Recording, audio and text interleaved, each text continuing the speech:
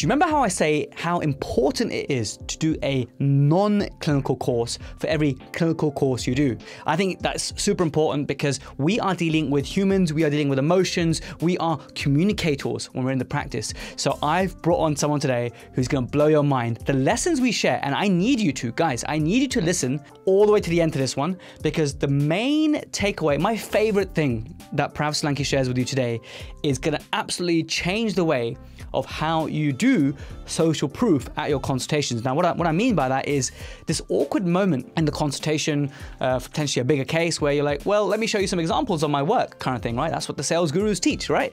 It's funny because we need some sort of social proof because you should be proud of the work you did. And sometimes patients want to see what other patients have had done because it's inspiration for them. But it's always very awkward to sort of pull up a PowerPoint or whatever and show them what technique Prav teaches us. Is just fantastic. It's going to change the way how you introduce that to your consultations in such an elegant manner. So that's around about the 50-minute mark or thereabouts, so towards the end. But there's so much value built in before then. We talk about that old thing, work-life balance, right? What does a balanced life look like? How we can actually live life more purposefully. That's the kind of themes that we cover with that. We also talk about the importance of pitching. Whether you like it or not, we are constantly pitching to our patients, to our reception team, to our nurse, to our family. We are pitching all the time. So have you ever done an exercise where you've looked at your pitch? We kind of do that with you, so we're going to go through that as well. And finally, the importance of being a good storyteller or introducing stories into your consultations. And that's kind of like the main thing I want you to take away. And the one word, the one magic word, this begins with M, that Prav taught me, and it's just an elegant way to build social proof, like I said. So I know you're going to gain so much, so I'm not going to talk on for too long. I want you to gain so much from this. So here we are. Over to you, Prav. Prav Solanki, welcome to the Protrusive Dental Podcast, my friend. How are you? I'm really well, buddy. I'm in London today. I'm in Enlighten's offices. I've got a couple of meetings in London. So I've just caught up with Payman and I've stolen his meeting room for this podcast. But I'm well. I was up at 4 o'clock this morning, did a mini workout, fasting. So I'll be 2 days in towards the end of this day, but I may just break it and go out with some food for pay. Very good. For those who are familiar with the recent 72-hour fast I did, I would not have been able to do it. It was for charity. I would not have been able to do it if it wasn't for pay. Pay has been a mentor in many ways, actually. You know, it's a recurring theme, mentorship in this podcast. But Prav even didn't even know that he was Prav did pay as well. You know, love to pay. But Prav didn't even know that the impact he had on me in the last couple of years, because I've just been following his social media for, I think, just about COVID time. In fact, the very first post of yours I saw, Prav, which tells me a lot about you as a person and your philosophy and your quirkisms, is you posted a photo of your car and you had to take a train somewhere and you couldn't find a parking spot. And so you had to decide, okay, what am I doing now? Do I miss the train? It was like, it wasn't a cheap train, right? Or do I get a parking fine? And then you said, okay, here's my, and you posted the photo of your car looking, seen better days, but you're like, you know what? There's a lesson to be learned here. And I was like, I like this guy. I like how he thinks. And that's when I first really connected. And I think the algorithm must have picked up that I like that post. And then your shit just kept coming up, which is great. I love your sort of monologues in the camera, in the car and stuff. So I obviously really enjoyed all the content you post out. Any reflections based on that event a few years ago, actually? Do you know what? It's like anything in life, buddy. You've got to make that decision there and then, right? And it's one way or the other. And for me, I just evaluate things really quickly. Yeah. With the car parking situation, it was really clear to me. It wasn't about the price. It wasn't about the cost, right? Even though there's a valuation, the train was 150 quid. The car parking fine might have been 50 quid. So if you're just making a quick financial decision, boom, it's really easy, right? But more importantly, I was going to meet somebody, and if I was late for that person, then it would have thrown the whole value situation out of the window, right? But yeah, I'm not really a massive rule breaker either, usually, but in that situation, it just had to be done. But funnily enough, this morning I've done something similar. I've broken a rule. I'll show you here. So my daughter loves uglies. Yeah. I've never heard of them. Does that make me weird? No, it doesn't. It just means you don't get on the first class train. But neither do I anymore, right? So back in the day, I used to get first class train everywhere, and the reason being, is you can go to the lounge beforehand, right? So buying a first class ticket gets you access to a lounge, which is my office pre-train. Then I get off at the other side in London. Let's say I arrive in London at 8 o'clock and I've got till 1 o'clock before my meeting. I've got from 8 to 1, I've got a desk, I've got food, I've got coffee on tap, right? I can apply value to that. And then I get a desk on the train where I can sit and work. I can justify that, right? I'm not taking a first class train because I'm a snob. I just take that first class train because it makes sense. Post-COVID, I took this first class train to London, the first train I took back, and I'm walking into the first class carriage and I see, what the f***? This premium standard. What the hell's premium standard, right? So I walk through, premium standard's empty, so I make a mental note of that, go and sit down on the train. And because I'm fasting most of the time, A, I can't benefit from the food, the free food anymore, right? B, they've screwed up the lounge. So now you can only go into the lounge at Euston if you're departing, and you can only go in there 1 hour before you go nuts for a full day, right? So that's all messed up. At my end in Crewe, the lounge opens at 7:30 in the morning, far too late for me, right? So there's no benefit. Premium standard is like first class, but you don't get the food and you don't get the lounge. Well, I can't take advantage of that anyway, right? But the other downside is every time I used to get into first class, I'd pick up these uglies for my daughter, yeah? And these are little chocolate treats that my daughter absolutely adores. And this is my 19-year-old daughter, by the way, right? So yesterday evening, I'm speaking to her and she goes, pick some uglies up for me. I said, I can't. I'm in premium standard. I can't get uglies for you. She's like, give him a sob story. Tell him your daughter wants some uglies, right? I said, I don't even get the opportunity to tell him a sub story because no one comes and serves you in premium standard, right? So I get into Euston. I know we're going off topic here, but I get into Euston, up the escalator, walk into first class lounge, right? The lady goes, can I see your ticket? I bolt past her and say, I'm going to piss my pants if I don't go to the toilet. So I leg it straight into the toilet. The first part of that story was actually true. I did need the toilet, right? But on my way out, I grab a handful of uglies, stick them in my pocket and just walk out and give a nod to the lady, right? I've got uglies for my daughter, man. I've achieved my goal for today, right? And so I sent her a little photograph and she said, how? So I'm going to tell her that story later on. And we're going to talk about storytelling later, right? I was just going to say, because what you did there is you shared a lesson, you shared a story, and that's one of the themes I'm going to cover today. Like, I'm a big fan of everything that you put out, and a lot of what you put out is story-based. I've noticed that. A lot of what we put out is stories-based, and I think that's really powerful. And I want to be able to help the dentist, the protrusionality who listen and watch, with that, because it's a theme I've covered before, that and something that Zach Kara, my friend, said, that facts tell, stories sell. And it's not about selling, but it is about growth. It is about business.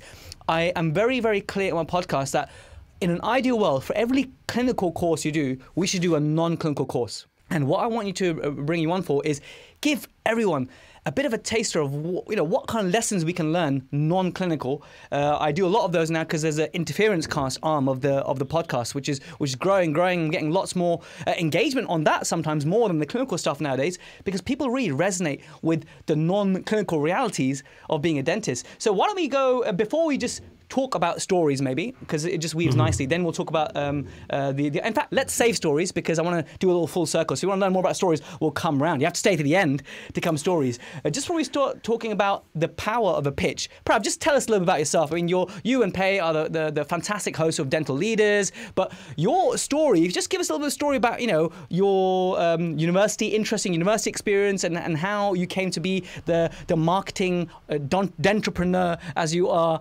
today. So Jazz, I'll give you the quick sort of route around this. So, I was destined to be either a medical researcher or a doctor, right?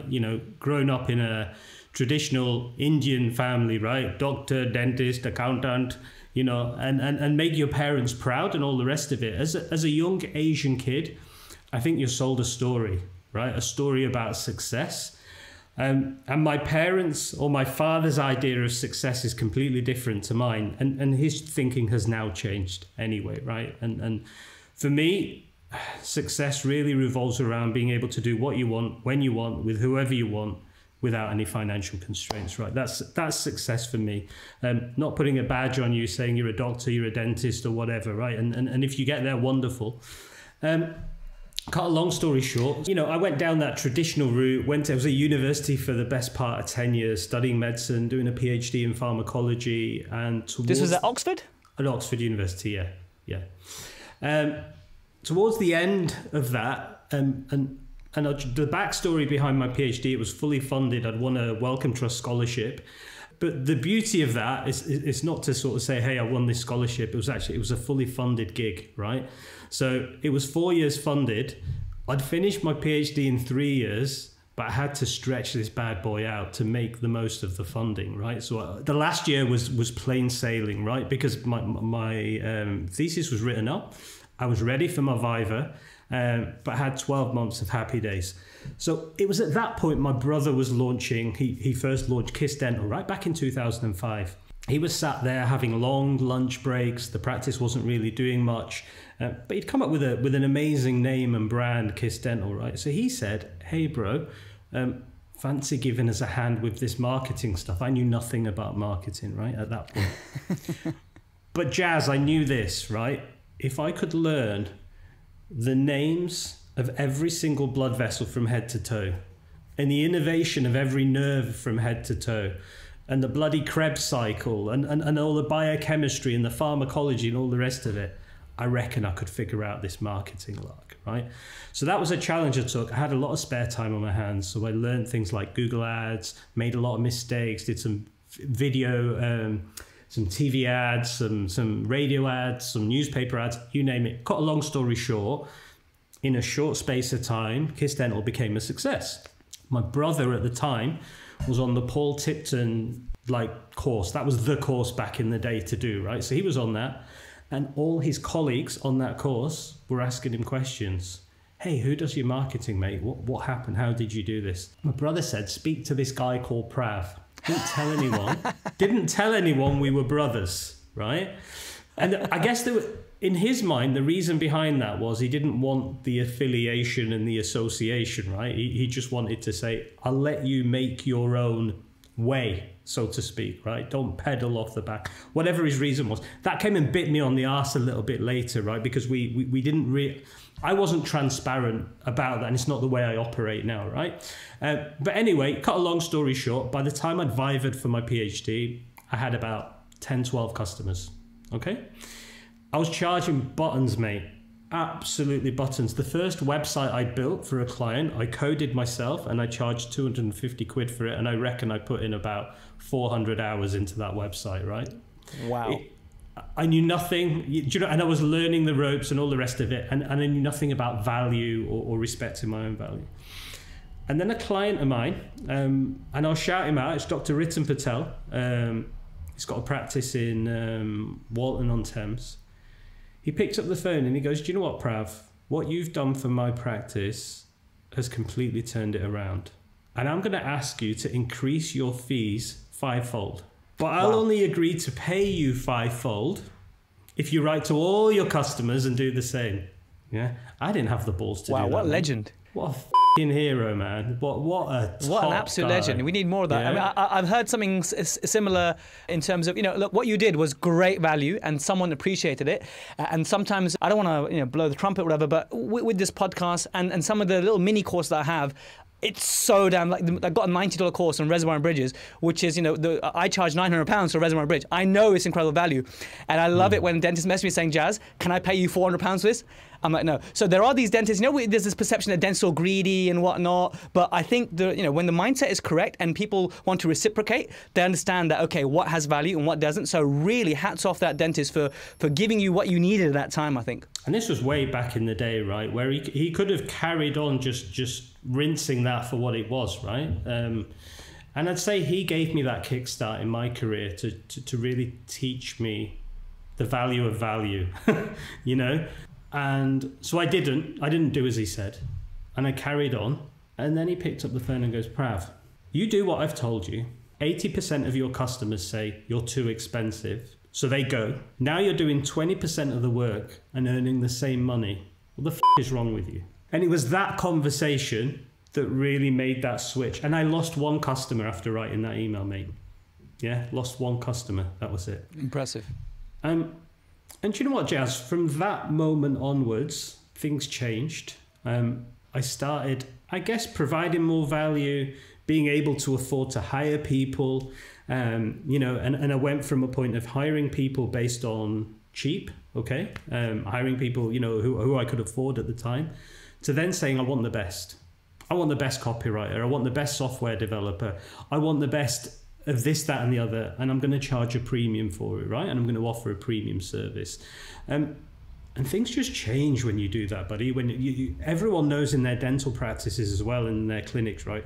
When you hire good quality, you know, emotionally intelligent team members, they change your entire patient experience, right? And for me, the culture of the practice. Everything, mate. Yeah, whether it's the culture of the practice, the culture of a marketing team, your business, whatever it is, it all changes. But if you're hiring based on an hourly rate, you know, you're just exchanging money for time. Pay peanuts, you get monkeys. Yeah, yeah, absolutely. Anyway, where was I going to digress? So we take that story full circle, right? And I'm just going to fast forward to where I am today rather than just going through the whole story, right? So since then, I launched my marketing agency, which is 15, 16 years ago now, right? Since then, I've become a practice owner. I've sold practices. So then I became a co-owner of the IAS Academy. And then I've got into developing bits of software to help dental practices grow, so on and so forth. And I'm always interested in opportunities. But during that whole journey, Jazz, doesn't come easy, right? You got to sacrifice a few things, right? Whether it be work-life balance, whether it be kids, whether it be your other half, right? And your relationship with them, or your relationship with health or food or whatever that may be, right? And we all do that to different extents. It's like a sliding scale, right? So Prav may get fat and let his health go, right? Someone else may start neglecting their wife or their partner or whatever, right? And someone else may just shut off from the kids. And I've got business partners in all of these businesses who've done all of that to a different degree, right? We all know that running a business isn't easy. The perfect thing I want to say now is just it leads so well to one of the questions I want to ask about work-life balance, and I know how you've done that, so well done. You weaved that in perfectly. But actually, one thing I didn't send you is the backstory of this is when I was 17, again, a story, I'm sharing a story now. When I was 17, I was doing drama. No, when I was 16, I was doing drama GCSE. So this may come as no surprise that I did a GCSE drama. I almost took it to A level. I almost had this aspiration at the time of going into acting, actually. I was very much interested in that. So when I look at now that who's living my best life, I think the singing dentist is living my best life, right? It's just creative. It's so good. It's so fun. But anyway, so I kind of it makes sense how I'm in this podcast and I'm in this, crazy things that I do. So it all sort of makes sense when you look at your history and your background. But anyway, my drama teacher at the time, Miss Wyndham, she came up to me and the group that were doing drama. And I don't know why she said, she must have seen something that maybe we were burning the candles at both ends. I think that's how the saying goes. And she said, guys, I'm going to tell you a lesson. And she was Australian, so I'm not going to do the Australian accent. But she said to us, guys, just remember for the rest of your life and career that of these three things, this was her philosophy. And I'm betting that your philosophy is different. I'm betting. But her philosophy was there are three things, you have to pick two, okay? So work, social life, and health. Right? Okay. So work, social life, health. Pick two, because the third one you won't be able to achieve. You could only have two. Which two will you go for? So that was her mantra. That was her mindset that she was sharing with us. So my question to you is, A, what do you think about Miss Wyndham? Do you think she's right? Or can we have our cake and eat it? Can we do a fully balanced life? What does that even look like? What is balance? Because you're so well connected, dentist and family, dentist through IAS and so many clients. You know more dentists than I do probably, and you know their stories. What does balance look like? Is Miss Wyndham right? Do you know what? Balance is different for everyone, Jazz, and based on my philosophy, Miss Wyndham's wrong. Yeah, there's the short answer to your question, But in her mind, she's right, okay? Because she can't see past being able to focus on two things at once, okay? She can't see past that. And there'll be people who say, well, I can't multitask or I can't do this, that, and the other, right? I think balance looks several aspects of your life, Jazz, and I'll give you my take on it, but this doesn't mean that this is not necessarily an endorsement of, you know, follow Prav's way, right? We all have our own ideas of what balance is, right? But for me, balance revolves around that definition of success that I gave earlier, right? Being able to do what I want, with who I want, when I want, wherever I want, without any financial constraints, right? And that's my definition of success. But to be able to do that, you need to have all the different areas of your life in check. And, you know, where I take inspiration from is you may or may not have heard of the Wheel of Life, right? Or the different incarnations of it. You told me about it recently in one of our Zoom chats, but no, I want you to share it with everyone. Yeah. And the way I look at it is that, let me give you an example, Jazz, and maybe you don't have bust-ups with your missus, right? But I have them, okay? And if I've had a bust-up with my missus that morning, and then I've got to go to work and do a good piece of work, I guarantee you it'll be maybe not shit, but I guarantee you it will not be optimal. Why? Because I love that lady to bits and she means the world to me, right? And the anxiety that's going to be burning in here is going to distract me from my mission. Yeah?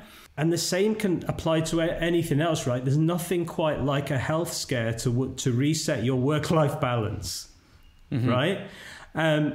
And so when you look at all different aspects of your life, your physical health, your career and professional development, finance, relationships with your other half, right? Whether it comes down to, you know, just being happy with that person, being present in the moment, having an amazing sex life, whatever it is, right? It revolves around that relationship, right? Sometimes we're too scared to talk about that stuff, right? But it's important. And then friends. Like, I look at my uni, like my best friends in the whole world, right? I can count them on my fingers, yeah? And those best friends, I may not see them for 3-4 years because they're all over the place, right? But I can pick up the phone to Jason and say, hey, buddy, how's it going? I need you here in Manchester. He'll drop everything and come to Manchester, right? But the moment me and Jason connect, even if we haven't connected for 3 years, yeah? Buddy, it's like taking a step back in time, yeah? And we're best mates, okay? And having that time with just mates, friends, not your partner, not your relationships. And I know, okay, we marry our best friends and all the rest of it, right? But then you have your boys or your girls or your buddies or whatever, right? There's that time, yeah? And that's important for our own inner sort of well-being, right? I'm a big fan of that, and Simon Sinek talks about that, or the oxytocin and the group and the community, and having social interactions, tribal interactions are so important to your overall well-being, just like you said. And I'm a big fan of that philosophy as well. So important, right? And then, you know, this may sound a little bit woo-woo, right? But sort of mental and spiritual well-being as well. And spirituality or whatever, it can mean different things to different people once again, right? To some, they anchor it to religion. To some, it might just be 5 minutes of meditation.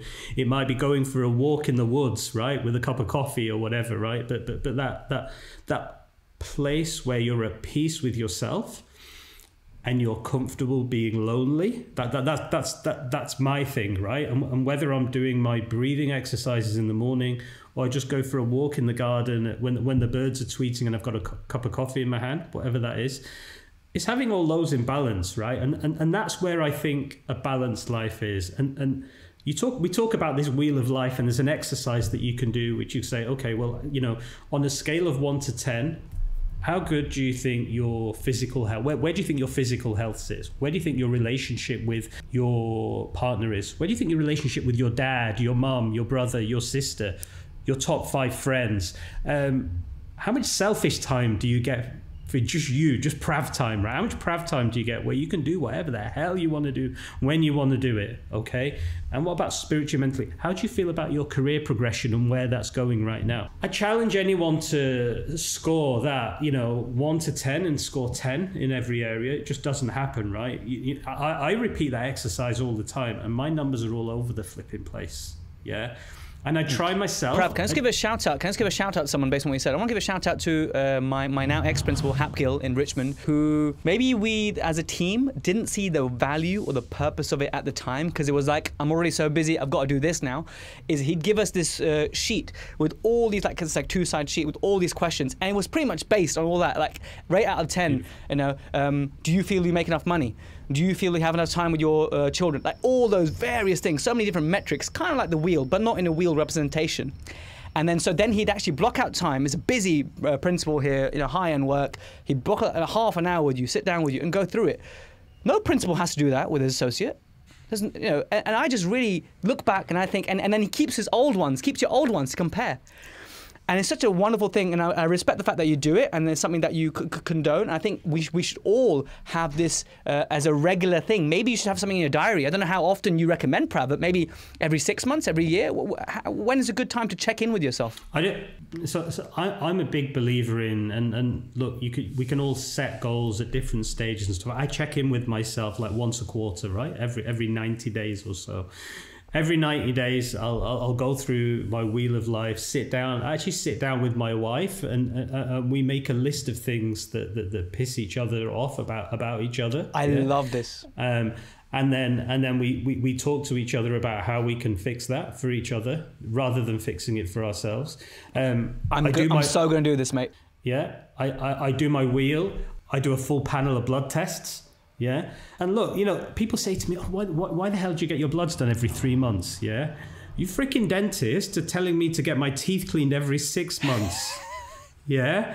And to not check your cholesterol or your kidney function or your liver function or your diabetic risk score or whatever, right? It's mental. Yeah. And it's so affordable today. Right? There's services that come to your home. That phlebotomist comes to your house and you get it on a dashboard. Like there's no excuse now, right? Not to do that. So yeah, I tend to check in and do that, right? And you know, the important part of, let's say, growing a business or growing your life or you know, trying to achieve success or whatever happiness is, right, is taking that time out to think and reflect on yourself and on your life. Because if we're busy in that rat race all the time, right, always say that, you know, especially in business, do you know when do your best ideas or your best thoughts come to you? When you ain't got nothing to do, right? For me, right, I'm taking a walk in the park, I'm with the kids or whatever, or I'm taking a yeah, but those best ideas. Toilet university, mate.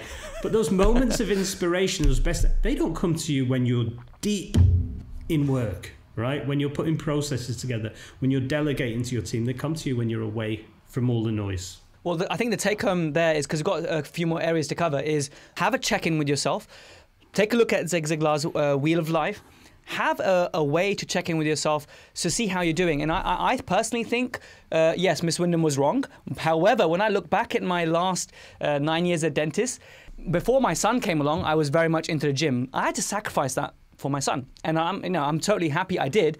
But I'm always thinking, okay, how can I tweak my life to make more time for my health? So it's a constant reflection, not just going on autopilot. So now every Tuesday and Thursday, me and my principal, we do a little workout, even if it's just something, just to feel like we get some social time, to have a chat, and we get some exercise in. But like at various points in your life, depending on where you are, in which phase of life you're in, balance will be the best you can achieve in that phase. Like you mentioned, Fat Prav, right? When you were Fat Prav, right, you had other things going on. That was, you know, at the time, it had to be done, and that had, you know, you couldn't have done it any other way. But you've learned, you sort of adapted your lifestyle based on that. But let me just pick up on that, Jazz. You know, we're talking about balance here and not having time, yeah. And I mentioned earlier, there's nothing quite like a health scare to reset that work-life balance, right? You know, you can't do this thing, right? When we talk about the wheel of life or the different things, right? We can prioritize, right? Whether it's segmenting time, you've said on the 2 days a week, you do the exercise with your principal, right?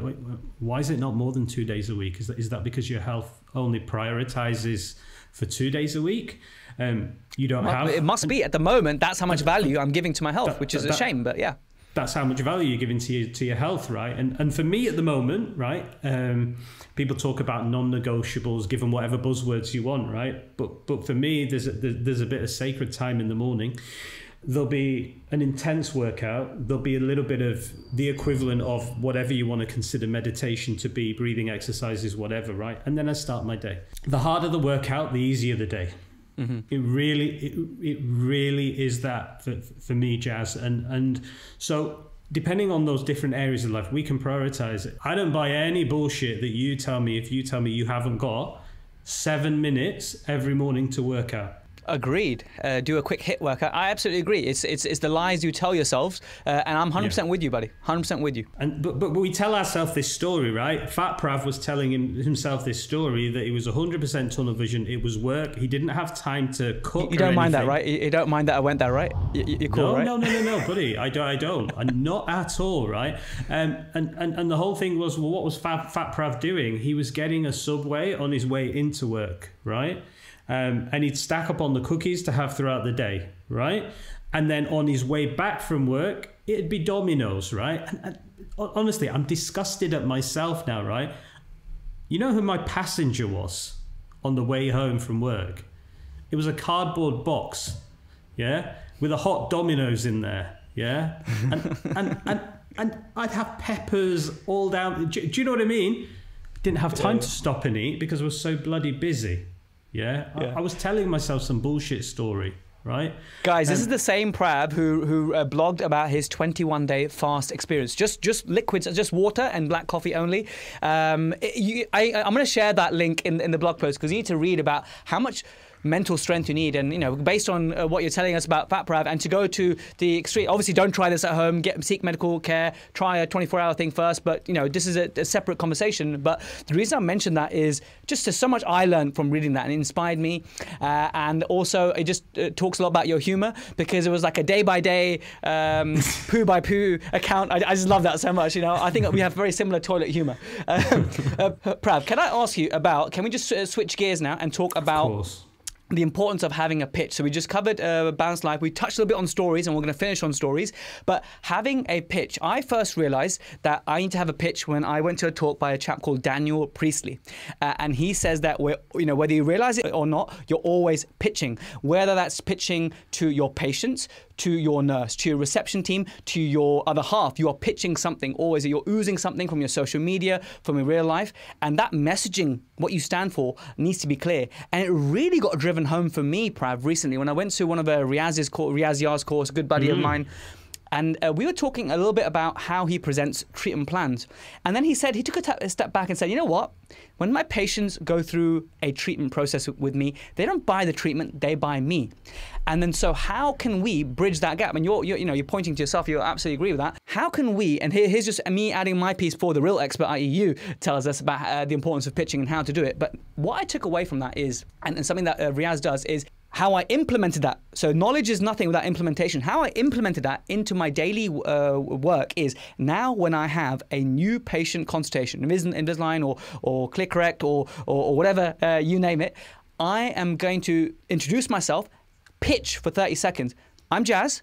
I'm about minimally invasive dentistry, healthy smiles. I'm a bit of a geek. I love it. I'm a family man. Here's a photo, of my family. This is me, and I care deeply about my patients, and I'm so glad you're here, kind of thing. So now they just know about me, and then we talk about the teeth and stuff. So I like to set the scene like that, and that's where I took that message further in terms of pitching. So Prav, over to you as the sort of someone who teaches dentists how to pitch. What is how important is pitching?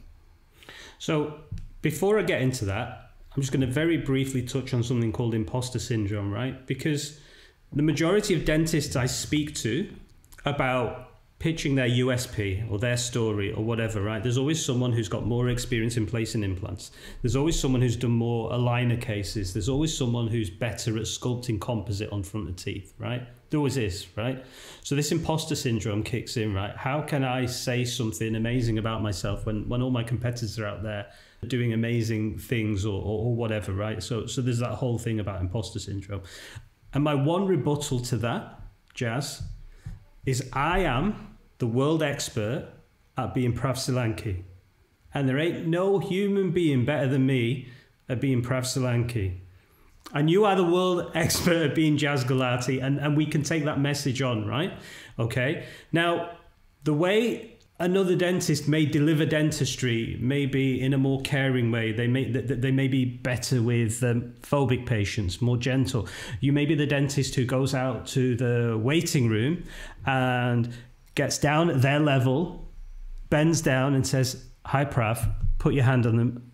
I know you're really nervous. I've got your notes in there, but there's nothing to worry about," right? That patient's not going to give a shit about the flipping translucency on their composites, right? Or whatever you want to call it, right? I'm not... But there's we've all got our own USP, right? And call it a USP or our inner ways of working, right? We're all individual and world experts at being ourselves. So like set the stage with that first, okay? And then your pitch really, the way I speak to dentists about how they should get there. Sorry, Jaz, go on. I just want to say something before you then come to the pitch bit, because you mentioned about imposter syndrome, something that I know we've had talks about this. You suffer from it at times. I suffer from it, and I'm a big believer that actually we need the imposter syndrome to do the work, to actually do our amazing things that we do. Basically, it is something that we need, and then it's deeply seated in our profession, and everyone suffers. It's a good thing to have, actually. And, you need to see it as a positive. I'm gonna just share a lesson from Gary Vee, who's so big on social media and that kind of stuff. The leaf I've taken from him is that with myself putting myself out there so much on social media, it was a big step for me. Like, I'm just going gung-ho, I'm repurposing, I'm like in everyone's faces now on social media, and it took a lot of courage to stick my head above the parapet to do that. But I've come to a stage now where I back myself. In cricket they say you back yourself. I back myself enough that, you know what, I have stories to share. I have dentists that I can help through getting on great guests like yourself and whatnot on the show, and sharing my own nuggets. So I own the fact that, yes, I am Jaz Gulati, and I can give the quirkisms that only I can give. But I'm also self-aware enough to know that I am nothing, right? There are so many people that know more than me, and I want to actually bring them on and share their stuff, right? And I'm always happy to say that, you know what? I don't know this and I don't know that, and then it's respecting you don't know what you don't know. So the combination of that is what keeps me going, basically. So I just wanted to add that in, because some people may need to hear that from Gary Vee's perspective, and I really like that, actually. I think, you've got a really valid point there, Jaz, which is the whole, when it comes to imposter syndrome, right, certainly for me, it drives me to do my very best, because when you suffer from imposter syndrome, you know what you don't know. Right, that's the whole premise of it. You know what you don't know, and so you make sure that you try and fill those knowledge gaps. You make your slides perfect, your presentation and whatever, right? And we, the total opposite of that, right? The Dunning-Kruger effect, unskilled and unaware of it, right? Is that person with bags of confidence, right? But they don't know their limitations. I think that's far worse than imposter syndrome, right? Fake it till you make it syndrome, or whatever you want to call it, right? I'd rather be that guy who's got imposter syndrome, and be aware of what my limitations are, what I don't know. Maybe as a dentist, that's even more important, where which cases not to treat, how far you can take things. Painful lessons learned. When I speak to my clients about getting their pitch right, okay, the first thing you've got to do is go on like a self-discovery process of like, what is it about me that my patients love, right? How do you find that out? Okay, a really good way to find out, and how I discover about my clients, I go and read their Google reviews, right? Because it's what patients have written in their own words about those clinicians, and you get those little nuggets, right? And if you've got a lot of reviews, right? If you just spend a little bit of time reading those Google reviews, you'll figure out what that dentist's or clinicians or practices USPs are very quickly, okay? I'm going to give you another tip that will really help you figure that out in a second. So you've got that you figure out what you're all about, right? And then your pitch, I usually come up with two. So there's my pitch in the first person that I would give to you as my patient, okay? Before I've even had the opportunity to do that, there's a team member who's speaking to potential patients on the phone about Prav, about Jaz, about whoever the clinician is, right? That's the first pitch that you need to nail, right? And you need, so I always sit down with the dentist, sit down with the team and say, okay, if you're booking an appointment with Dr. Chauhan in my practice, right? What are they going to leave with? What's the minimum amount of information they're going to leave with? And how are you going to make that phone call memorable, right? What's really important is memorable phone calls, because we'd have to be deluded to think, especially when patients are making a large investment, that they're only ringing my practice. Yeah, it's their money, it's their choice. They can ring half a dozen practices and go back and say, do you know what Kerry said to me about Dr. Chauhan? That's really resonated with me. Yeah. So let's say you go through your whole discovery, learning the patient's pain points and all the rest of it. And then Kerry turns around to that patient and says, look, I know you're really nervous about dentistry, right? I know you're nervous and you haven't been to the dentist in about 10 years. But rest assured, Dr. Chauhan is incredibly gentle. He'll come out to reception and meet you, and you can just have a chat in the lounge if you want. You don't need to step out in the surgery. When it comes to implant dentistry, he works with a sedation dentist who can put you into a relaxed, dreamlike state so that you won't have much awareness of really what's happening at the time. You won't feel any pain. But before you get to that step, just to let you know, he's placed in excess of 5,000 implants in his career. Everything from really simple stuff to the complex stuff. And other dentists from the local area send all their complex work to Suresh when they can't do it. I'd love to invite you just to come in and have a meeting with Suresh and learn if he's the right person you'd like to trust with your teeth. And then that lady gets on the phone and speaks to another clinic and says, I'm interested in dental implants. Yeah, no problem. Our implants start from £3,500. If you'd like to book a free consultation, is a £35 fully refundable deposit. Can I get you booked in for that, right? Nothing wrong with what she said, right? But my phone call's more memorable. Do you understand where I'm coming from in terms of the pitch? 100%. And so the takeaway here, guys, is check out your Google reviews, come up with your own personal pitch, get an idea of it, and then such an amazing gem. Make sure the receptionist, like the people who pick up the phone, are so important to your business beyond belief. And so do they have a pitch for you? And that's what Prav means in terms of having a first person one and a, was it be a second or third person? I don't know how it works. Yeah.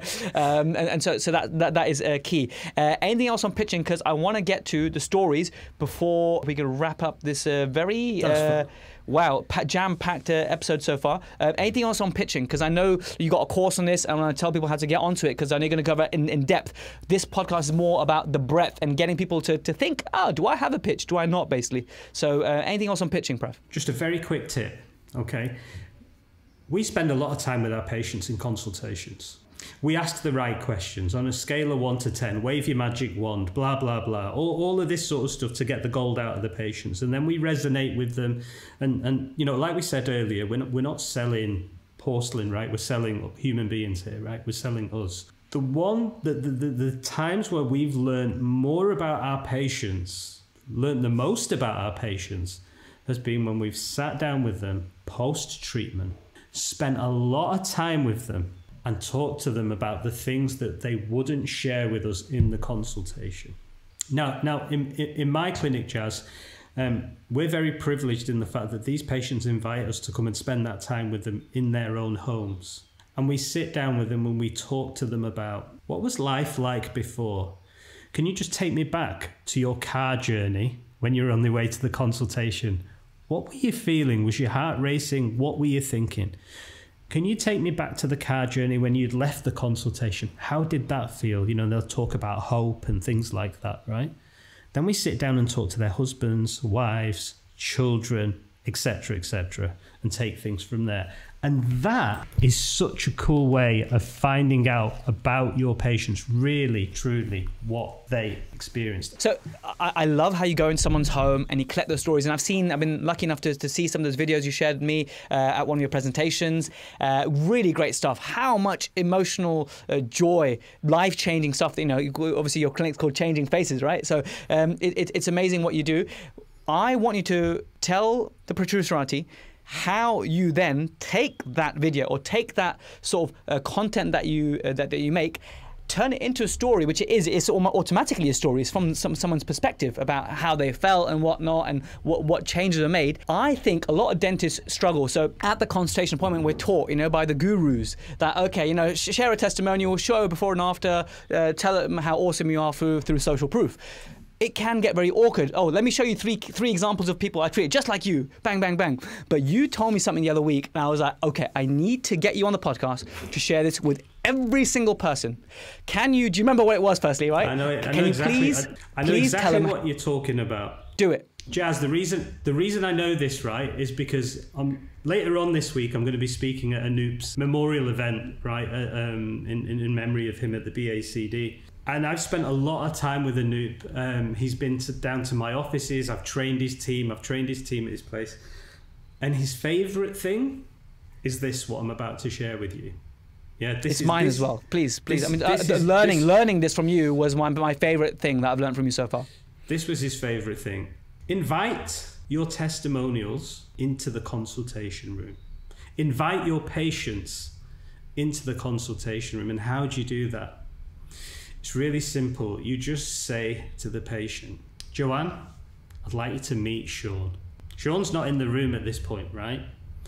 But it's a really nice way of introducing somebody that you've already treated.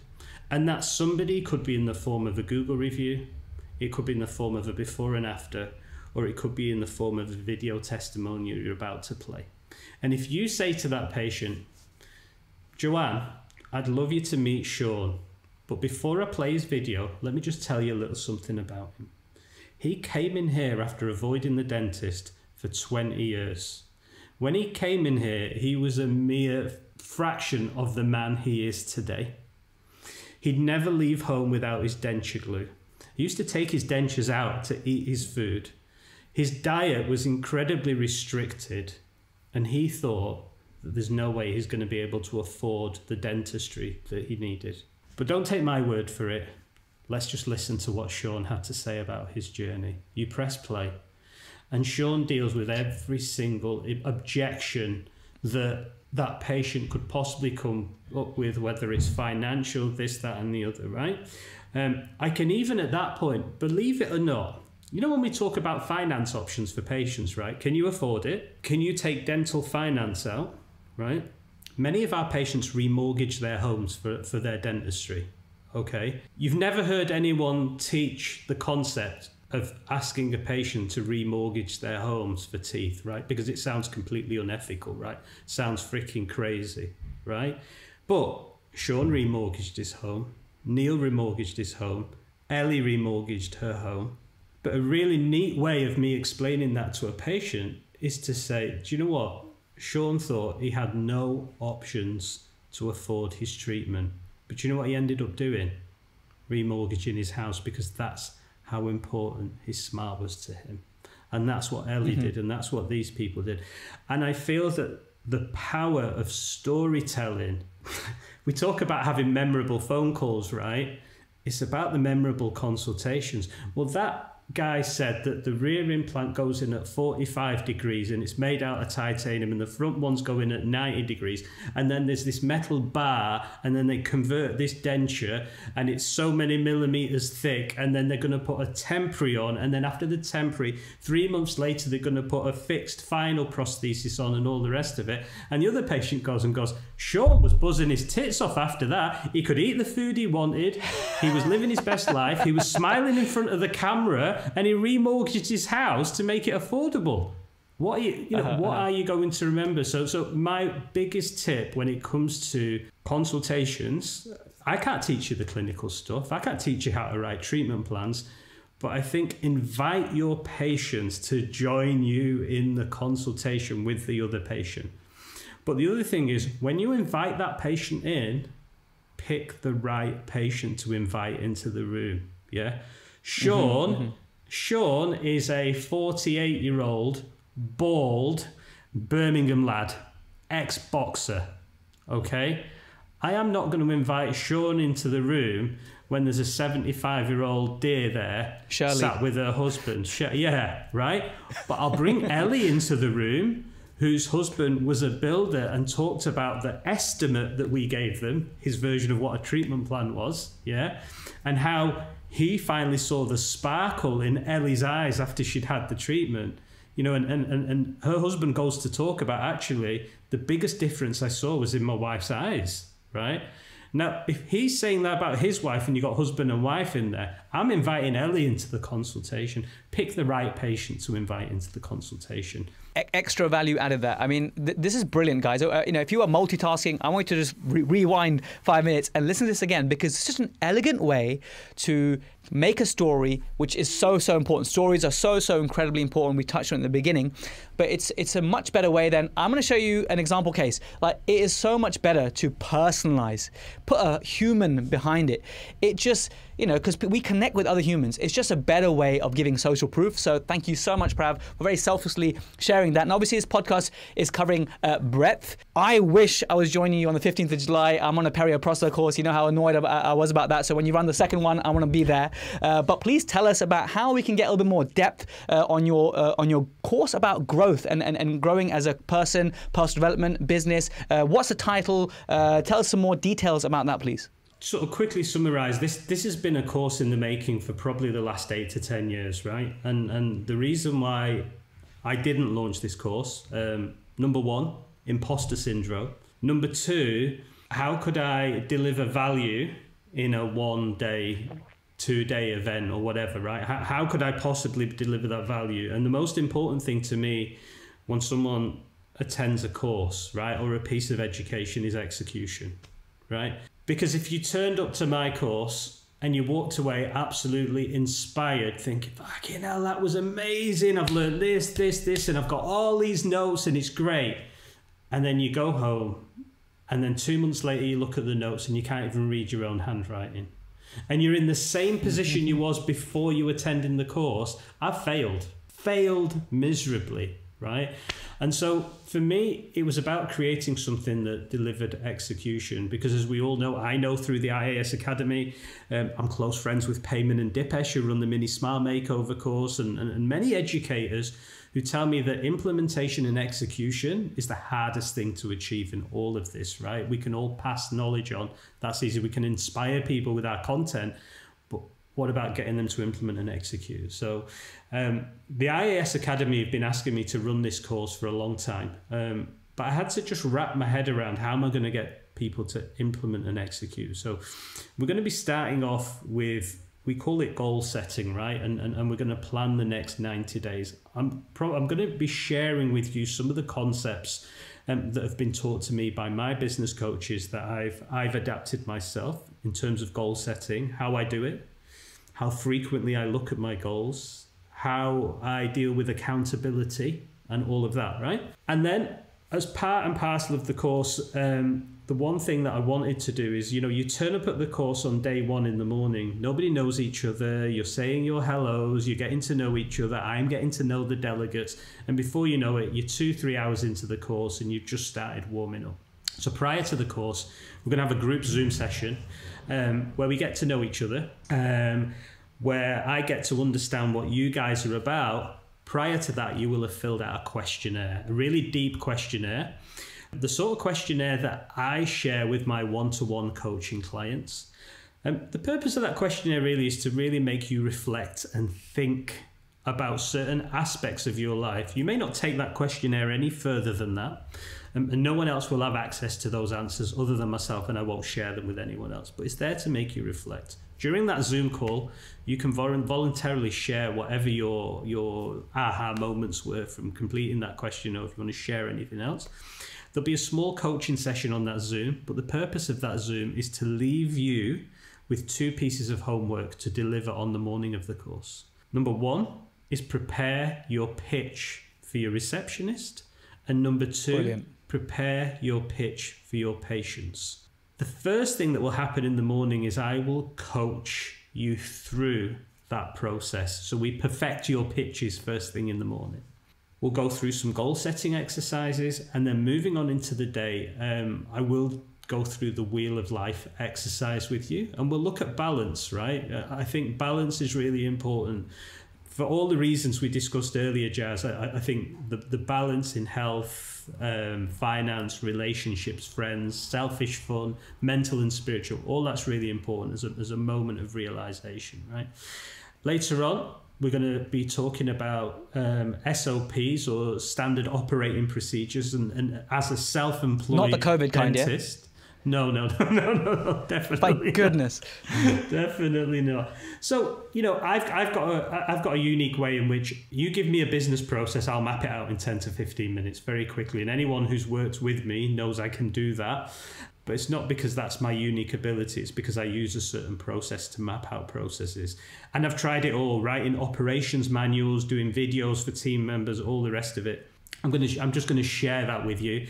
And you're going to map out a process, a business process, or some kind of process during that day.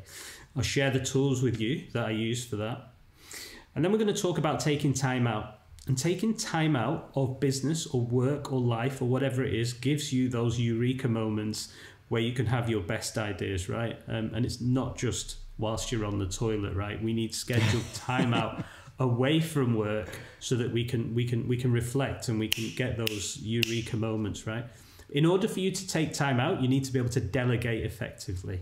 And whether you're delegating to a nurse, a receptionist, a practice manager, whoever that is, you need a good delegation strategy. And I'll just leave you with this note, just as a carrot really, is that have you ever delegated to somebody thinking to yourself, okay, that's sorted now, I've parked it, it's out of my life. You come back a week later and you think, why has he or she not done that? Why haven't they done this? I asked that person to do this.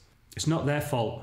9 times out of 10, it's not their garbage fault. in, garbage out. It's your delegation strategy, yeah, and it's garbage in, garbage out, absolutely. So I'm going to teach you how I delegate, which allows me to have that freedom to have those moments, right, those eureka moments. Naturally, I'm going to be talking about and sharing marketing strategy with you. It's a big part of what I do in my life, so I'm going to be sharing some actionable marketing strategies with you during the day, and lots more. Yeah, lots more during that I'm gutted day. I can't make that date, but for the future renditions. But for those who can, it's in London, 15th of July. I'll put the link on so everyone can click onto it very easily. I'll put it below here as well. Anything else that anyone should know, either about the podcast or about the upcoming course? I think ultimately, you know, I think what you said earlier, Jazz, really resonates, which is, you know, for every clinical course, do a non-clinical course, right? 100%. I'm not, and look, I'm not here just trying to sell my right? It really isn't about that, because the time and the effort and the energy that's gone into producing this, I don't want it to be a failure. And I want everyone to execute, right? And I'm going to make damn sure that everyone executes. So after the course, I'm going to make sure there's some accountability calls thrown into the mix. And that was actually an idea from Jazz when I ran the course by him. He's a great sounding board, Jazz. And when I designed the course and put it together, obviously wanted to get your feedback on it, Jazz. And the one thing that you said is, look, Prav, if you want execution, get some accountability calls in with them. And then I want to know where every single one of you are in 90 days' time. So we're going to all come together. It will be virtually. And I really do hope that you are in a different place to where you are today. And I'll end with this, Jazz. My most successful one-to-one client, who I've been working with for the last 18 months, his name's Ash, father of 2 6-year-old twin boys. And he came to me, working 5 days a week. If I was to compare my clients on a financial basis, he's right at the bottom. He's not earning big money. He's not driving fast cars. He's not wearing expensive watches. And he doesn't wear Gucci or Prada either, right? My kind of guy. Yeah. But let me tell you something. Ash came to me and he said, Prav, I want to cash in on that time with my twin boys. And I don't want to miss those moments. So I want to drop my working days from 5 to somewhere between 2 and 3. I want my income in the practice to remain stable. And if we can get there, that's my definition of success. Okay. Mm-hmm. And that's where he is today. And I would say, you know, I've had clients who I've worked with and we've exited their business for multi-million figures, right? Ash is my biggest success story because he's grounded, he's achieved, and do you know what he's doing? He's cashing in on that investment with his children. And when he's older, yeah, and when he needs his kids, I truly believe they'll be there for him. I love that. But you messed up the story, Prav. You messed it up. Go on. You didn't say meet Ash. So Jazz, I want to meet Ash.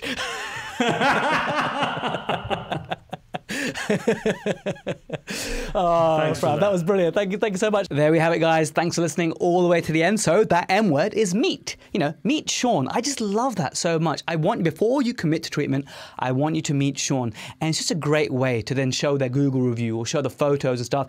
It just personalizes things so much. Look, if you resonated with Prav today, I twisted his arm after he stopped recording. I said, listen, can you please sweeten the deal for the Petruserati? You can get 10% off the course with Prav on 15th of July in London. And the code, of course, what else would it be? It's Petrusive. The code is Petrusive, and you get 10% off on the 15th of July. So you need to head to, I made it easy for you.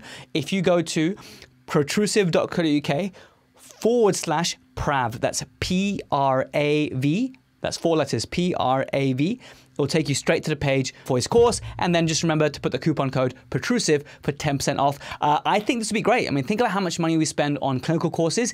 If there was one non-clinical course that I want to do at the top of my list, is this one. So I can't wait to join you maybe in the next one. I can't be there on the 15th of July. I'm already actually booked on a clinical course, but I know it's going to build so much value for you. And Prav, thanks so much for sweetening the deal for everyone. I really appreciate that. Guys, I hope you gained so much value from that. I'll catch you in the next one.